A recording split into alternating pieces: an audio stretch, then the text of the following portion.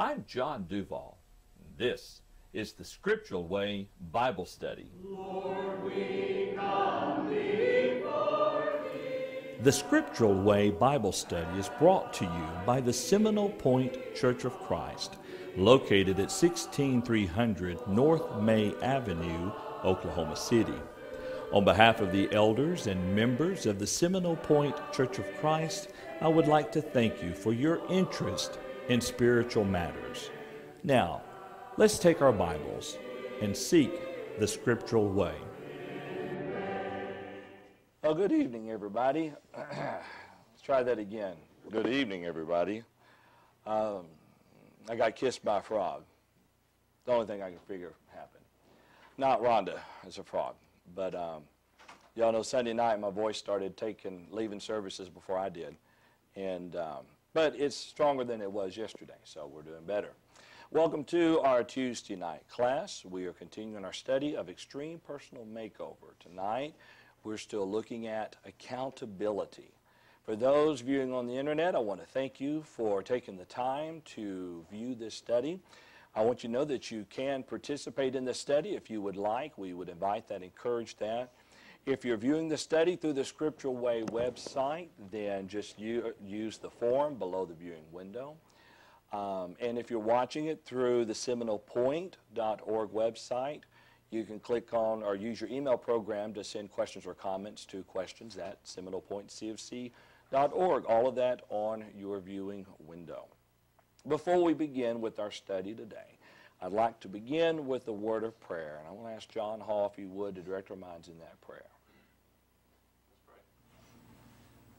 Dear Heavenly Father, we come before Thee in prayer, and we give Thee thanks, Lord, for this wonderful day that You've given us. We're thankful, Lord, for all the blessings that we have through You and all the many good things that You provide us. We're thankful, Lord, for our homes that we have to live in, for our clothes to wear and our food to eat, to nourish our bodies. We're thankful for this nation that we live in, that we can study Thy Word this evening without fear of persecution, that we can live for Thee and serve Thee each day of our lives without fear.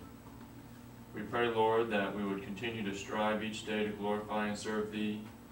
We pray that we would continue to study Thy Word, that we might grow in our knowledge and our faith of Thee, and that we might continue to spread the truth to others around us who are lost, that they might also turn to You before it is too late, that their souls may be saved.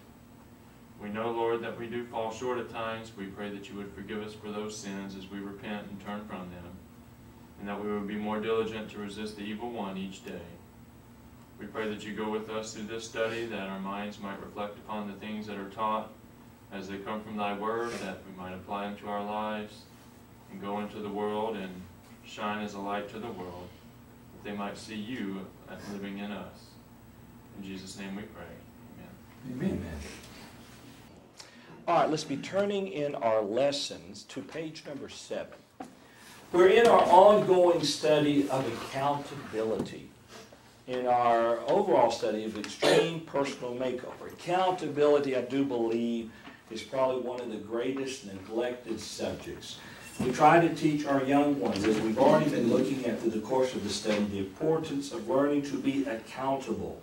And to not only to understand that others will hold you accountable, but for us to hold ourselves accountable.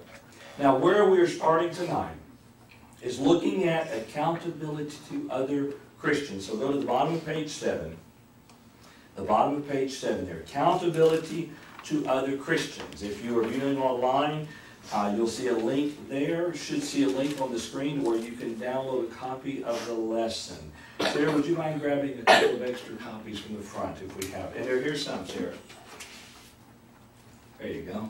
You'll pass those out to anybody else who doesn't have one. Now, let's first be opening our Bibles to 1 John chapter 4. We're going to read that first. 1 John chapter 4. The first thing we're going to look at in our study tonight is that Christians have a responsibility to possess a working love for other Christians. I'm amazed the number of times within my lifetime I have heard one Christian speak of another Christian in extremely hateful terms. You know, and it's always, it's like the Sunday morning lesson. It was titled, I love you, Lord, but. Okay. Oftentimes you'll hear Christians say, I love them, but you know, they just stink. I don't want to be around them. I love them, but, you know, it's the way in the South. In the South, you could criticize a person with anything you wanted to, as long as you said, bless their heart. Bless their heart. That's the ugliest dress I've ever seen. You would never say that's the ugliest dress I've ever seen unless you have blessed their heart first, you know. So I think sometimes we don't, at least Christians, face the battle of showing, possessing the working love for one another. So let's start with 1 John chapter 4. 1 John chapter 4, and John, we'll start it here with you tonight. If you would, please start reading for us in verse 7, and go ahead and take the context down to 12, please. Beloved, let us love one another, for love is of God, and everyone who loves is born of God and knows God. He who does not love does not know God, for God is love. In this, the love of God was manifested toward us, that God has sent His only begotten Son to the world, that we might live through Him. And this is love, not that we loved God, but that He loved us and sent His Son to be the propitiation for our sins. Beloved, if God so loved us, we also ought to love one another. No one has seen God at any time. If we love one another, God abides in us, and His love has been perfected in us. All right, back up to verse 7 here for just a moment. The very first thing he says here is, Beloved, let us love one another. He says, for love is of God. And notice the next phrase in your Bible. And everyone who loves is what? Born of God. Now let's think about that for just a minute. He says it's born of God. In John chapter 3, verses 3 through 4, Nicodemus asked Jesus, what must one do to inherit eternal life? What was Jesus' reply to Nicodemus? Unless one is what? Born of water and the Spirit. Yeah, that's right. This verse obviously says unless one is born again. And so he says, well, how can I be born again unless one enters into his mother's womb a second time? So Jesus says, unless one is born of the water and of the Spirit, he cannot enter into the kingdom of God. Well, then we have an introduction of the concept of being born again, to start anew. Let's turn in our Bibles. This isn't in the lesson text, but turn over to 1 John 1, or 1 Peter 1. And Jennifer, would you mind reading verses 22 and 23 of 1 Peter chapter 1, please? Since you have purified your souls in obeying the truth through the Spirit and sincere love of the brethren, love one another fervently with a pure heart, having been born again, not of corruptible seed, but incorruptible, through the word of God which lives and abides forever. What does he say here that we have been born again of? It says not of what, but what? Yeah. We're not born again of the corruptible seed, but of that incorruptible seed. What is that incorruptible seed? It's the Word of God. Yeah. And actually he clarifies, through the Word of God which lives and abides forever. So again, it's the idea of being born again. Now, if we're born again, who is our Father? God. God. Micah, let's turn in your Bibles to the book of Romans, chapter 8. Again, these verses are not in the lesson text, but we're going to go to Romans, chapter 8. And Micah, if you would, please read for us verses 14 through 17 of Romans, chapter 8. Speak up there. For as many as are led by the Spirit of God, these are sons of God. For you did not receive the spirit of bondage again to fear, but you received the Spirit of adoption, by whom we cry out, Abba, Father. The Spirit Himself bears witness with our spirit that we are children of God. And if children, then heirs of God, and joint heirs with Christ, if indeed we suffer with Him, that we may also be glorified together. All right, back up to verse 14. So, for as many as are led by the Spirit of God, these are what? Sons of God. And then verse 15, he says, we didn't receive the spirit of bondage again to fear, but you received the spirit of adoption, by whom we cry out, Abba, Father, or Father, Father. So, when an individual becomes a Christian, they are born again. They become one of God's children through the spirit of adoption. Oftentimes, you'll hear people talk about people throughout the whole world. All people in the world are God's children. And only in the sense that they are created by Him. But in the true sense of being God's children, they are not. For only those who are led by the Spirit, those who answer the gospel's call into salvation, those who submit themselves unto God in humble obedience, they are the ones who are truly the children of God by that spirit of adoption. Now, with that in mind, we're talking about the process of being born again. He says, those that have been born of God do what? Let's turn back in our text there to 1 John 4. And if anyone has a question or comment who is viewing online, please do not hesitate to send it to us.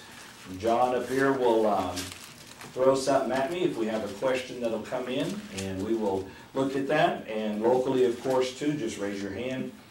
Now, go back to the text again. So he says, let us love one another, for love is of God. And everyone who loves is born of God and knows God. So when he says everyone who loves is born of God, now understand it in the context. It's simply this.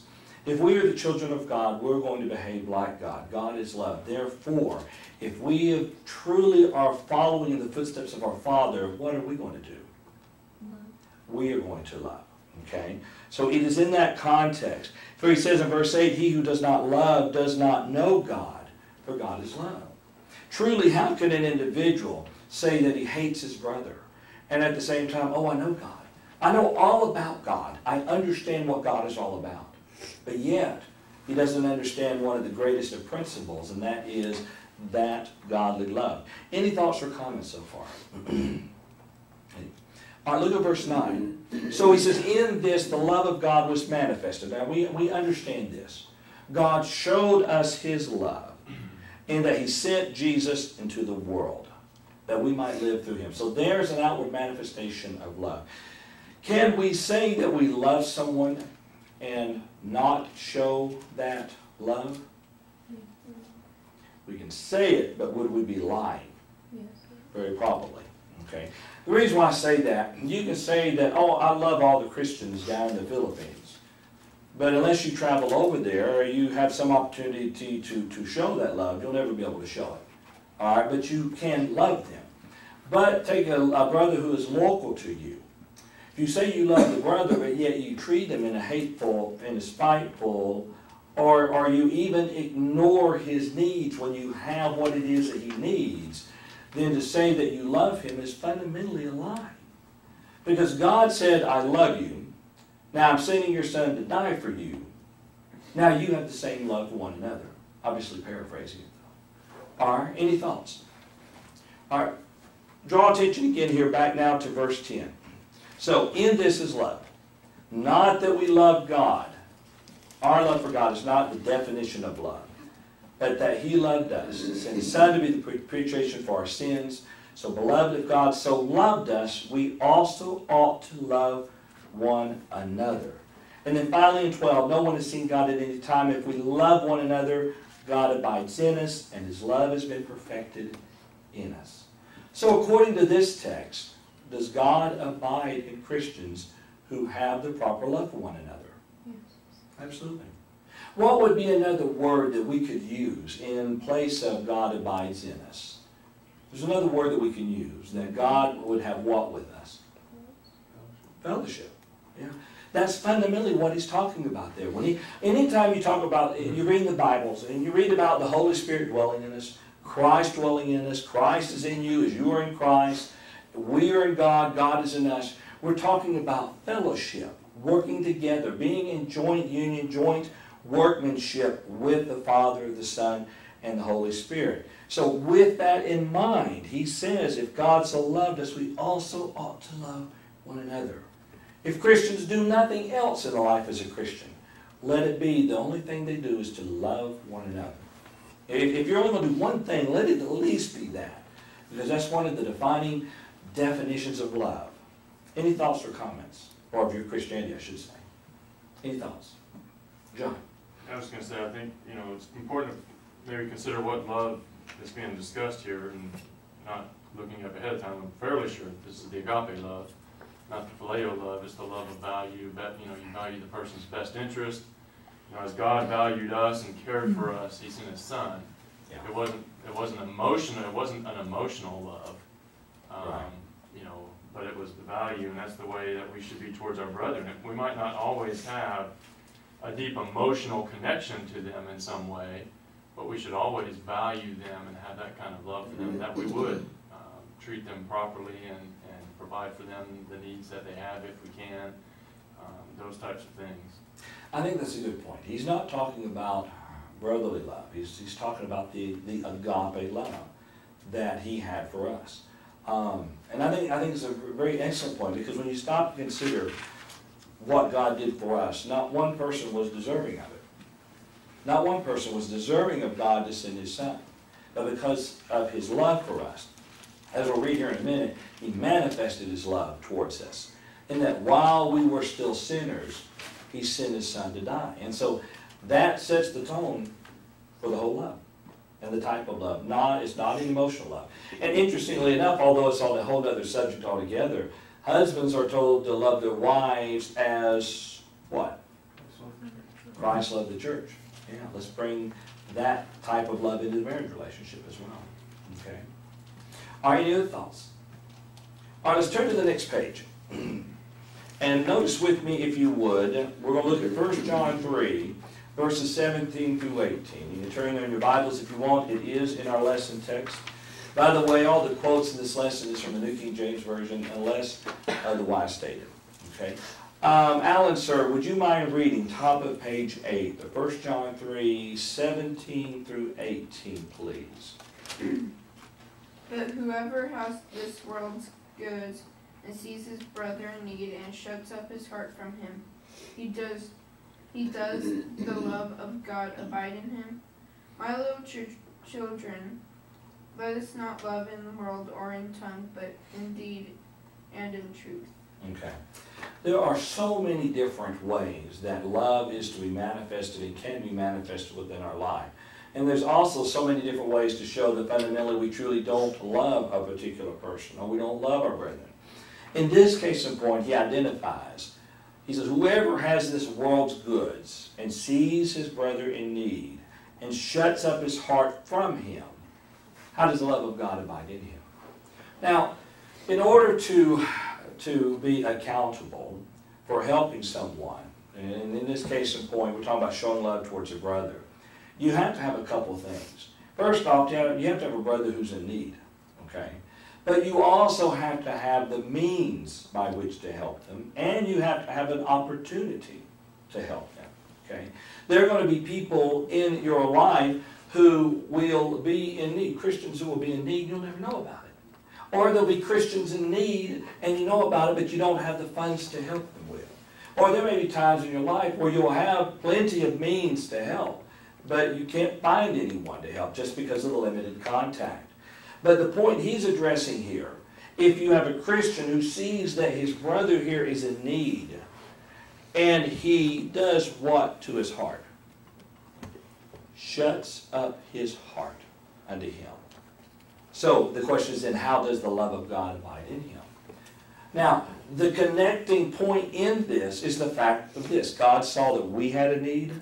God opened his heart up to us and gave us what we had need of. And we're talking about salvation, obviously. And so therefore we do the same thing. All right? And then that latter part, my little children, let us not love in word or in tongue, but how? That's right. And word or tongue, that's easy.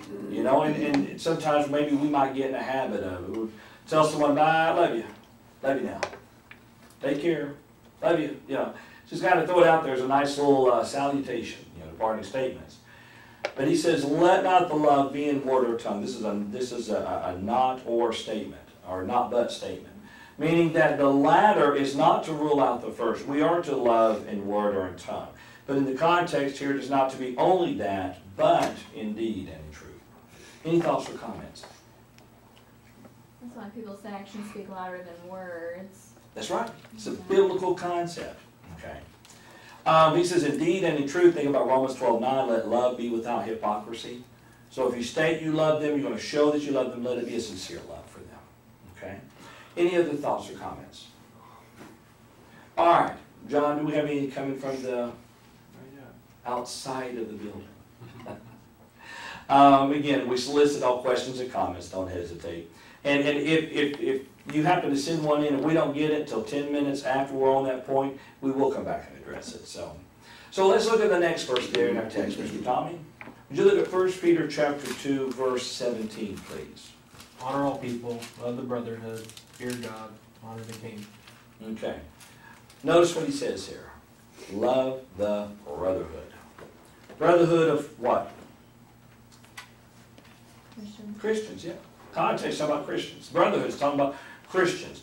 Love the brotherhood. And so if you're going to love the brotherhood, you're going to love the brothers, those that make up the brotherhood. If you're going to love all Christians, you will love the individual Christian. All right, any thoughts or comments about this? Can you see why we say that sometimes this is one of the greatest challenges in the lives of Christians? Because what makes loving others so difficult is that you have to deal with other people. Now, it's easy to love others who love us. It's easy to forgive others who forgive us. But when we deal with others who do not treat us the way that they should, then it makes it harder for us. Well, the temptation is for it to make it harder for us to love them. It shouldn't be harder, but it does make it harder. And so we have to work stronger at maintaining the proper attitude. All right, let's look at the next point now. Talking about Christians' accountability to other Christians. Christians have a responsibility of strengthening each other.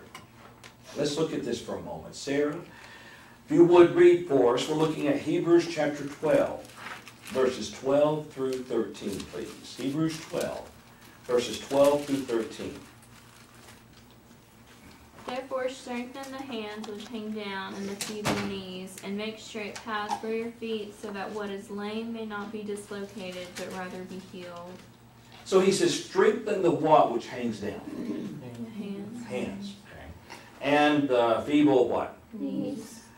This, think about an individual who, think about a grandmother that has osteoporosis. I think that's what it's called. I remember my grandmother, the older I got, the shorter she got.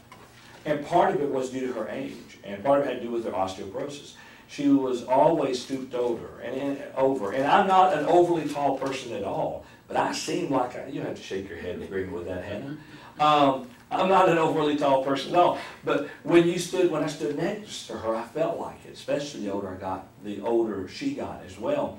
And so there would be times that it would almost look like that she could barely get around, and that you would need to go and help her to lift her up. And so here he says, therefore strengthen the hands which hang down and the feeble knees, and make straight paths for your feet. Are there going to be times in our lives as Christians where we may become weak? Yeah. And weak doesn't always necessarily mean sinful. Okay? Just let's understand that. Just because we hit a weak moment doesn't mean that it's because of sin. It may be that we've had a series of challenges within our lives that maybe has challenged our faith. Maybe for whatever reason we've not been able to study as much as we should. Not for a lack of disinterest, but for whatever other reasons that may have interfered. And it may be that we need a brother to come up to us and they see us and they see that maybe we're kind of getting weak there. You can spot someone who is sick. You can spot someone who's spiritually sick as well, who's spiritually weak. And so we need to be willing to go up to them and straighten them up. Help to support them and help to set their paths straight for their feet. He says, so that what is lame may not be dislocated, but rather be healed. Now, I want you to notice something about that. So that what is lame may not be dislocated, but rather be healed. All right, in a minute we're going to talk about an individual who engages in a sin and you go to them and help them. Okay. In that case of point, when you help them, what is it you are seeking for them? Strength. Yeah, but if it's a sin, if they've been overtaken in a fault, you who are spiritual, restore such a one. What point are you trying to get them to? To confess their sins. To turn away. Yeah, confess their sins to God. To repent. Okay. But imagine though, instead of helping a person to repent, you help a person in such a way that he's healed. And let me see if I can convey, and I'm not so sure if this is what the Hebrew writer was talking about, but I think it's a lesson we can pull from this. if I engage, let's say you find out that I've engaged in a particular sin, and you come to me and say, John, I heard that you did this. That's wrong by the Scripture. You need to repent and ask God to forgive you. All right, I'll say, thank you. And then I do. But a month later, I slip and I do it again. So you come to me again. And a month later, I slip and I do it again. And now, in between times, I'm kind of resisting the temptation, but I keep falling. All right. Then you come up to me and say, you know, you've got a great weakness here. Let's help strengthen you so that you won't keep engaging in the sin. Hence, therefore, maybe the idea of being healed. Does it make sense?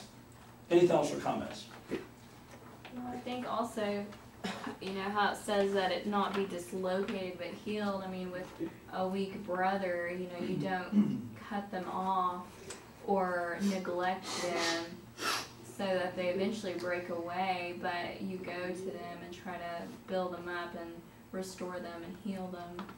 Right. The world will tear us down. And if we allow ourselves to be influenced by the world, we will be torn down. It is up to our brethren to help to build us up. And the stronger we are, the greater we will be in overcoming the sins that we face. I think it's a good point, Sarah. All right, any other thoughts? John? Got a question here. It says, what do you do when the other person won't allow you to show any love for them because they want to stay in sin? And everything you say they take as hate and judgment against them. Well, you do what you can, and then you continue serving God. You know, and the apostles were told at a certain point to essentially recognize when to turn and walk away. Now, oftentimes, though, when we think about individuals like this, we get so frustrated because they're lost. And we know that they are in sin. And we try to go to them in love, and we try to show them what the Bible teaches. But yet, like you said, they accuse us of being judgmental. Why, you just think that you're better than I am? Where do you think you have the authority to come after me like this? Well, we show them the truth in love. And if they don't follow it, then we stop. But then we look for another opportunity where we could try to talk to them again. It's like whenever the church has to discipline someone. All right, and the elders issue the order based on 1 Corinthians chapter 5. The elders issue the order there that we're not to have association with them. In other words, not to eat with them. In other words, not to have the behavior that would condone the relationship. Well, we don't totally, though, ignore them. We do still try to bring them back to the truth. And maybe they don't want to hear it. But you come back later and come back later. And, of course, pray for them. Any other thoughts on that question? You got a comment here. It says, having a companion brings strength. Even the wise man taught this concept. Christians need each other. Ecclesiastes 4, verse 9 through 11. Two are better than one, because they have a good reward for their labor. For if they fall, and one will lift up his companion. But woe to him who is alone when he falls, for he has no one to help him up. Again, if two lie down together, they will keep warm, but how can one be warm alone? Think about the apostles when they were sent out on the limited commission. What type of grouping were they sent out in? Two. Sent out pairs of two. Yeah. But here's the thing we've got to remember. Now, I agree with that point, especially with what Solomon wrote in Ecclesiastes there. You work better when you work with someone else because there's an accountability factor, there's a strength factor. And a lot of Christians work better with two or more than they do by themselves. Again, like in a marriage relationship, you may have an individual who, if he was to live single all his life, may have a lot of challenges because there's no present accountability there. But when he's married, there is an accountability there. Okay, but you and another person may be best friends, you may be mates, whatever the situation may be, all the way to the gates of death. But when you get to the gates of heaven, you cross it over by yourself. You know. And so our goal is to help one another get to the point of death so that we're ready to individually stand before the throne of God. And so the strength comes by two or more. And so I think it's an excellent idea. And you have some people whose personality types create almost a type of loner disposition. or maybe something happened in the past and they lost trust in people. So they don't think they can trust anybody else. And so they think they have to be alone. And that was never intended that way by the Lord. Brethren are to edify and build up one another. Yeah. Sarah? Well, and especially in a congregation, like there's always somebody that can be lifted up in some way or another. And, you know, if this one particular person is not heeding to your advice or to your, you know, showing them the scriptures, telling them that they're wrong, you can't be brought down by that. But instead, I mean, other Christians, that's their responsibility too, so there should be more people addressing that person, you know, but instead of getting brought down by that one person, do what you're supposed to do and then focus on somebody else who could be lifted up in some way. You know? Well, I think that's a very good thought, because if you're trying to deal with someone alone and you're making no headway and they're rejecting you, that doesn't mean you can't go grab someone else. Go, and I don't mean someone else to help, you can, but grab someone else into the situation. It's like Matthew 18, of a sword. If a brother has sinned against you, you go to him and talk to him, and if he doesn't hear you, what are you supposed to do? Go ask another brother to... That's right. You don't tell it to the whole church yet. You go grab another person, so that they may come with you and by 2 or 3 witnesses. And so you're approaching them again. And they don't hear you then you bring it to the church. And if it doesn't hear the church, then of course you mark it as a heathen, essentially. All right? So there are times, and this goes back to the question we had a while ago, if someone is rejecting your counsel, then ask someone else to step in for you. Ask someone else. Any thoughts? Jonathan? As Christians, I think this goes really well with what we've already been talking about, but if a brother doesn't receive encouragement or spiritual help that they need from their brethren, they won't get it. So it's not going to come from the world. If it doesn't come from their brethren, then it's not coming from anywhere. And we need to realize that when we see someone who may struggle, and again, like you said, they may not be sinning necessarily, they may just be having difficulties and troubles and struggling. Right. And if we don't help them, somebody in the world's not going to help them. I mean, they'll help them in a different way, but it's not going to be the way that God would want them to be assisted. And that's a good point. You know, even there are a lot of quote unquote, some would say good religious books in the world today, but they're all written by man. And there's nothing better than Christians helping other Christians. So if we don't do it, where will they go? I think it's a good point. And therein creates our accountability towards helping our brethren. Yeah. Any other thoughts? All right, let's continue now. Let's look at James 5:16. Let's take this now a little bit deeper now into the category of trespasses. And Tommy, I think it's your turn. James 5:16. Confess your trespasses to one another and pray for one another that you may be healed. The effective fervent prayer of a righteous man avails much. Okay. And notice the way he breaks this down. Confess your trespasses to one another. And then do what? Pray. Pray for one another. Why? That you may be what? Healed. I brought my healed discussion in a little bit early. Because I mean, herein is the passage where really we begin to see it's not simply the forgiveness of sins that we seek, but a healing, if you would, to help him to overcome the trespasses. Not simply to repent of one and be forgiven, but to be able to overcome them.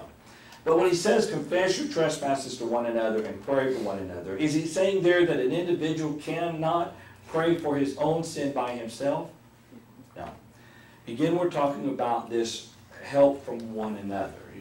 He's not creating here a practice of getting together in groups of 3 or 4 and just spilling your guts as to everything that you've done and then asking to pray for you.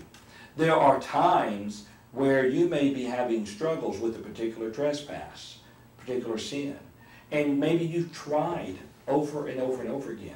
So to help in the era or the area of accountability, you confide in a brother. So listen, I need your prayers.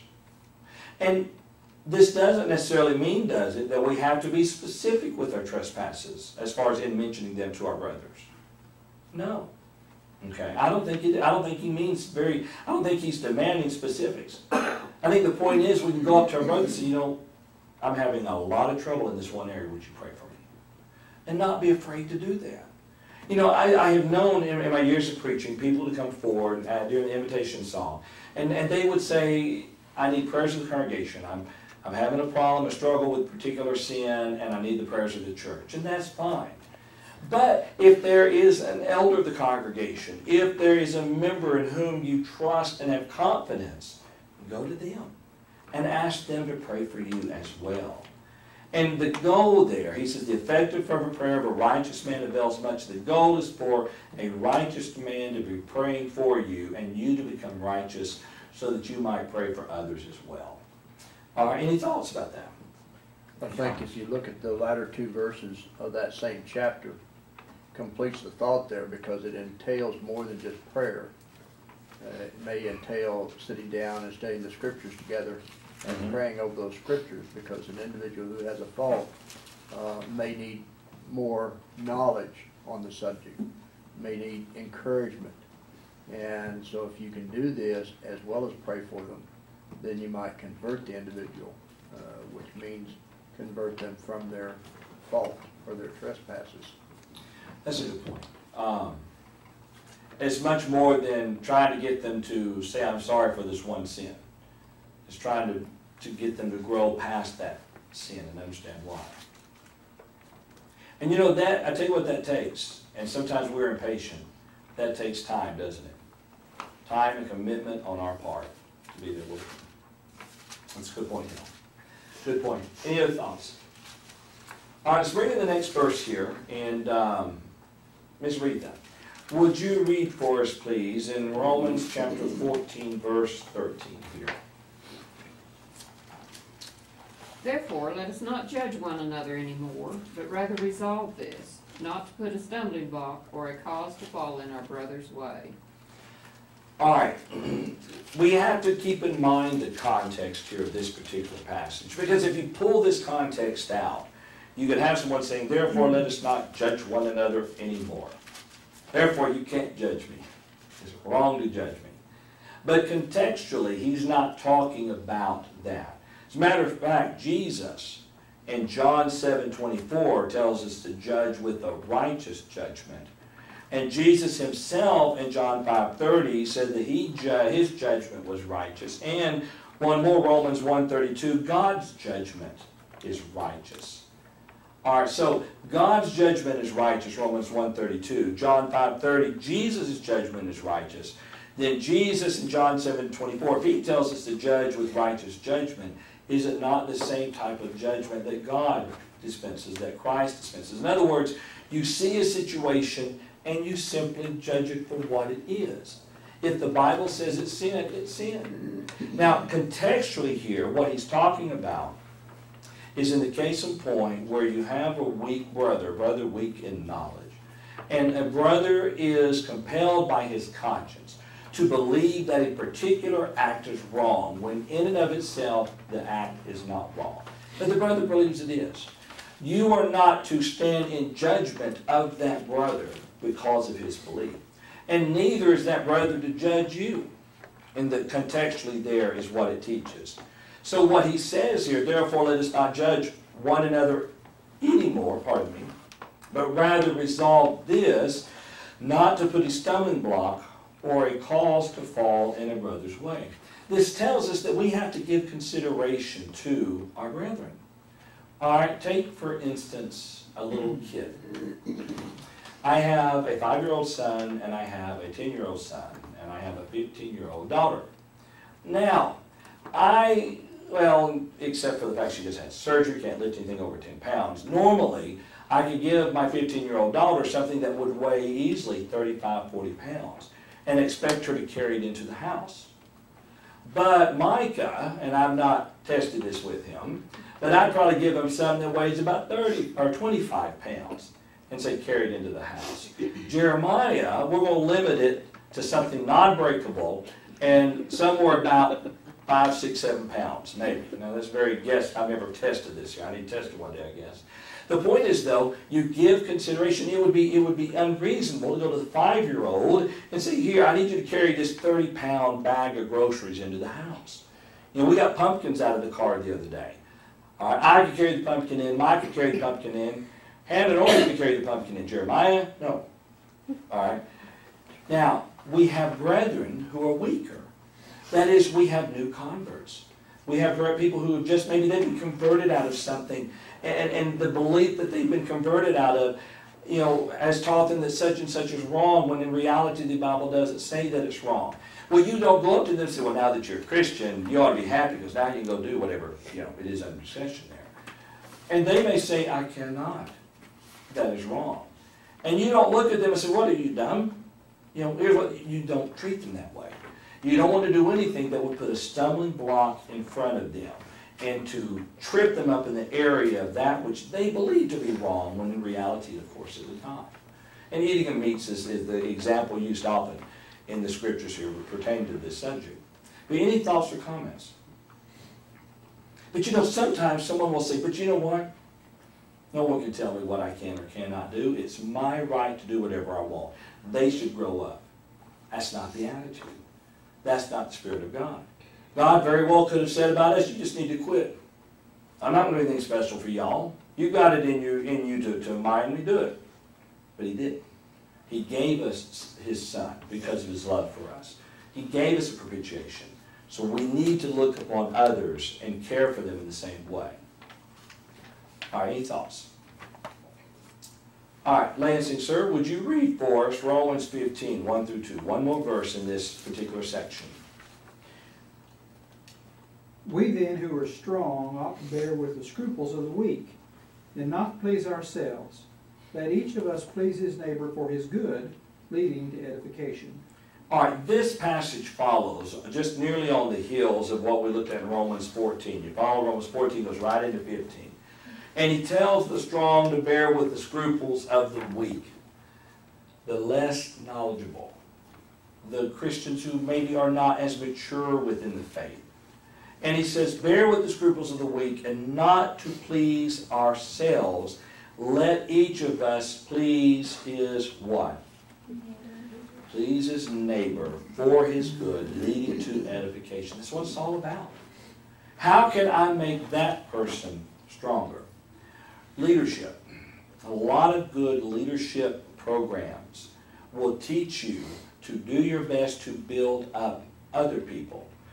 You know, and there's one, I think John Maxwell's his name. He's written a lot of books on this. He talks about, you have some leaders, they're fearful of being knocked off the totem pole. So they will not help to elevate any other person that could possibly be a threat to them. But the pattern, he suggests, is every leader should try to teach the person beside them to be the same type of leader. So they might lose their job to them, but that's okay. Your responsibility is to build everybody up to where you are. I mean, if your abilities are greater, you bring everybody up there. Instead of climbing up on the mountain yourself and looking down at the little bitty people, come up on the mountain with me. Let's all go up together. Well, as members of the body of Christ, that is the way that we are to be with one another. Not elevate one person. No one person say, I am smarter and better and more knowledgeable and more holy than everybody else. We look at one another and kind of look at someone and say, you know, he's lagging a little bit. Let me see if I can help bring him up here. He's struggling some. Let me help. And someone may come to you and basically look at you and say, you're behind a little bit. Let me help pull you up. It's all about edification and building one another up. It is our responsibility as Christians to strengthen each other. Any thoughts?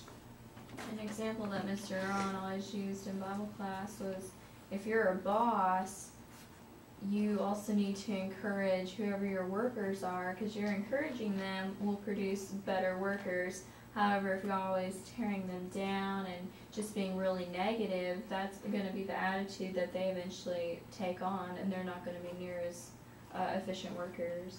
Absolutely. Same thing goes in the household.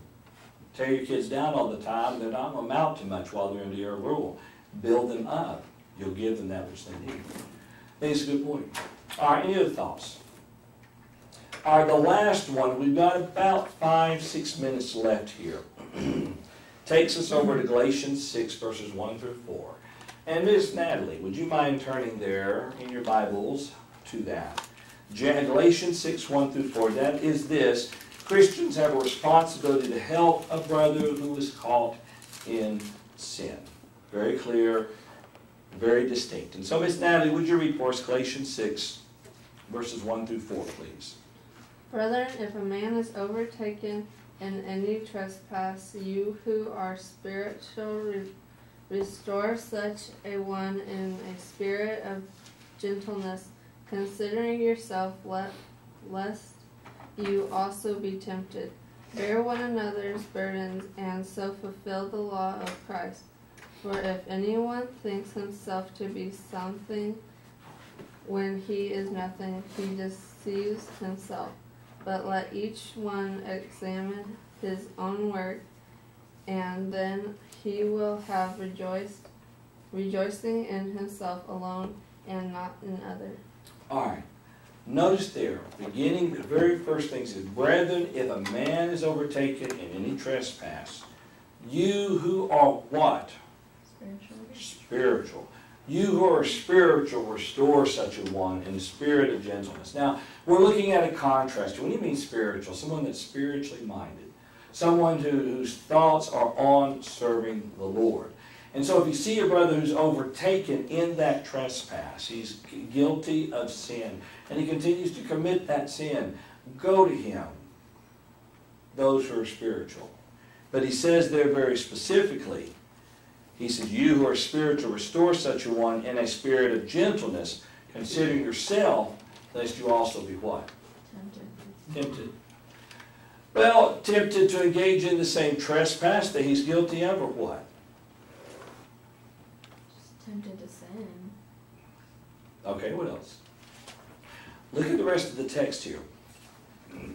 Bear one another's burdens, and so fulfill the law of Christ, supporting there the command to go to him. But look at verse 3. For if anyone thinks himself to be something when he's nothing, he deceives himself. I think what Paul may be warning them here in regards to, when he says, consider yourself lest you also be tempted, I think he's talking about the pride of arrogance. Or the thought that you've saved them. Or the thought that, I'm better than you are, but, you need to come up here with me. Something different, maybe coming to them in a harsh manner. But he says, come to them in the spirit of gentleness. You have a responsibility to help them bear their burdens, help them to overcome the trespassers. You go to them and try to pull them out of it. If someone falls off a ship, and you're standing there, and the life preserver's right there with the rope, what's your responsibility?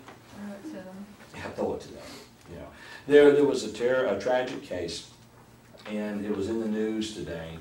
The murder is an old murder. A woman was kidnapped.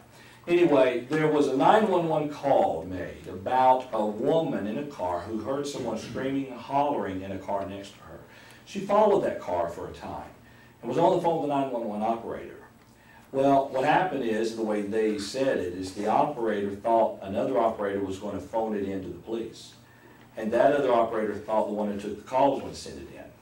The woman might still be alive had that information been passed on to the police. And so what happens is you have an individual, it's not my responsibility. If you know of a brother who's overtaken in a fault, it becomes your responsibility. And oftentimes we sweep it under the rug and we say to ourselves, well, let someone else take care of it. Okay? Any thoughts? I think one of the keys to the spirit of gentleness is that we consider ourselves, and I think that's also the part here, that we consider ourselves knowing that we have been in the same situation. We may not have been the exact same sin, but I think a lot of times we have this tendency to make other people's sins worse than ours. You really need some help. I'm not so much needing help, but you really need it. And we need to be careful that's not our attitude. The whole beam and speck in the eye thing that Christ talks about. I think it's a good point, and that very well may be, too, what he's talking about. Any other thoughts? All right, Hannah, let's look over now and read James 5, 19 through 20. Brethren, if anyone among you wanders from the truth, and someone turns him back, let him know that he who turns a sinner from the error of his way will save a soul from death and cover a multitude of sins. Okay. Pardon me. I like the way James starts that. If anyone among you wanders from the truth and someone turns him back, anyone overtaken in a fault. All right, if we allow ourselves to give into sin, we have wandered away from the truth. We're not with the truth any longer. We've wandered away from it. Now, someone turns us back. Let him know that he who turns is sinner. And that's interesting. Look at the next point. If you turn away from the truth, are you a sinner? Absolutely. If you stay at the level of truth and walk in truth, are you a sinner? No. Understand, I'll hear people say sometimes, they will say that I am a saved sinner. Now, I understand, I think, in principle what they're saying. Okay? They're saying that before they were lost in sin, but now they are saved. But as a Christian, God's expectation of us is not to sin, is to do our best to overcome it. So as long as we are walking in the truth, walking in the Spirit, walking according to the Scriptures, we're going to say no to temptation. When we say yes to temptation, we're wandering away. And if we don't repent and come back, hopefully someone will see our state and will come to us and turn us back and save our soul from death and cover our multitude of sins. Do you think James here is promising to cover a multitude of sins on the part of the one who has restored the brother? Or is he talking about the brother in error? He is. He's talking about the brother in error. It's not like, hey, I turned him back from sin, I'll get 100 sins forgiven today on my part. And no, he's talking about the brother that you've helped restore. All right, let's talk about consequences real quick. We've been discussing that people, that if we don't uphold our accountability, there are consequences for not doing so. So if we were going to talk about our responsibility to love one another, if we don't uphold our accountability to that, what are the consequences? Separated from God. All right, separated from God. Okay. How can we say that we love God when we hate a brother? Okay. Is it going to harm our relationship with that brother? Oh, absolutely. You never know what might have happened had you just been kind towards them, and shown them the proper love. Christians have a responsibility of strengthening each other. So what happens if we don't strengthen each other? We won't be strengthened ourselves. Okay, we won't be strengthened ourselves, but what else? And nobody else is going to strengthen you. Yeah, you've got a brother here who's still floundering around, who needs help, and you're not willing to help them. All right, so now the consequences upon you is going to be that you have fallen short of God's law for you. But now you're hurting them, but not rendering to them what is due them. And then if a Christian, if you know a brother who's in sin, you don't go to him, you don't try to pull him back. What's the consequences of that? You also are in sin for condoning it. That's right, you also are in sin. And if you wait on everybody else to restore him and everybody else has your attitude, the brother may not pull out of it. I mean, he's still accountable for his decisions or her decisions. But we're accountable for our responsibility towards them. Okay, any thoughts or comments about this? Tommy? It sounds like with all these things about, strengthening each other and helping each other out, it seems if you get a congregation that's not doing these things, you're going to have, it's a very apathetic congregation. And it sounds like kind of Laodicea from Revelation, and how God feels about that. And so, That's an excellent point. And I think one that needs to be really taken to heart. If you have all brethren behaving in this way, you're going to have an active congregation, one that looks out after one another.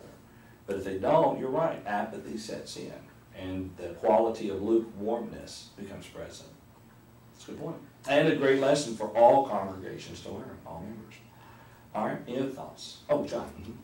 I'm going to say all these I think would apply that if we don't do any one of these three that we've been talking about, we may eventually lose our brethren. Yes. Personally, the one that I was looking at when I wrote this, as far as the love, if we don't show the love and concern for our brethren, if they get more love and concern from the world than they do from their brethren, likelihood is they're going to become discouraged eventually, and they may eventually fall away. I think there have been people who have left the church because what they were needing, they didn't get. And I don't mean social entertainment, okay? What they were needing spiritually, they weren't getting locally. Now, you've got, and here again, I'm talking about someone who's weak, who's in need, and nobody's going to them. Now, you have to ask the question, what have they done? Have they sought help? Have they done their part? But oftentimes with that apathy in place, people end up saying, well, I'm more loved over there than I'm here. And it may not be the case, but as far as what they see and what they were shown, that's what's defined for them. Any other thoughts, comments about that? Okay. In the end, our service to the church is, as John Kennedy once said, but not in reference to the church, ask not what your country can do for you, but ask what you can do for your country. Every Christian should not ask, what can the church do for me, but what can I do for the congregation? And bring that to a local level. Ask not what your brother can do for you, but what you can do for your brother. And trying to build them up. And I guarantee you, if we work to build other people up, we're going to be built up ourselves. We're going to be built up ourselves. All right, any other thoughts? Yeah, one last comment Yes. that came in. Says that Jonathan could have been put to death for correcting a king when he went to David, but he loved God and David's soul more than he cared about his own safety. We need to love the souls of our brethren. Good point. Good point. If you didn't hear that, and the comment had to do with Jonathan. Jonathan went to bat for David, and his father, he could have been killed by his father, but that didn't matter to Jonathan. He loved the soul of his brother. It's a good point. Very good point there. All right, let's see. I appreciate all the participation comments, those sending in questions and comments. Thank you very much for that. Continue to do so. If we receive any questions or comments during the course of the week, and please do send those in. We will address those at our next class period. Next week, let's look at accountability to authority. I know we're taking this somewhat slowly, but we're trying to build it, and I don't want to really rush through it. But we have two final sections. We have accountability to authority, and then building up ultimately to accountability to the Lord, and that's what we're building up to with all this. We have one more song, and after that song, we'll be dismissed in a word of prayer, and I'm going to ask Lance, if he would, to lead our minds in the prayer at that time. And then afterwards, the class will be over. Again, thank you so much for viewing from your homes, and we appreciate your attention to spiritual matters and willingness to study with us. And if you're in the Oklahoma City area, members of this congregation, we encourage you to come out sometime and be with us. We've got a good number here tonight as well, though. All right, so let's go ahead, and that last song we're going to be singing is song number, before we do this song, what's the song number, Travis? 476. 476, I did have it written down, thank you. Savannah Long. Savannah Long is, if I understand correctly, her parents are members at 84th Street, aren't they? There, okay.